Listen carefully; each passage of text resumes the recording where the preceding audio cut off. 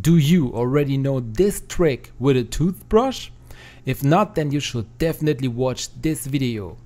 The trick is simply ingenious because it solves a problem that I'm sure you're familiar with.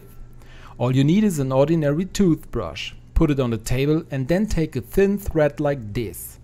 Place it across the bristles. Then you also need a regular needle.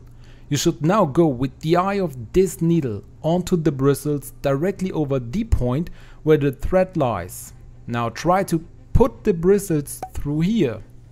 This will make the thread go through the eyelid here, because it will be pushed up by the bristles. It's best to take another needle to pull the thread that's sticking out a bit through the eyelid so that it's really threaded and you don't lose it again. Because normally threading is a really strenuous job and doesn't work at all easily. But thanks to this little toothbrush trick, it really works wonderfully easily and quickly. By the way, do you know any other ingenious toothpaste tricks?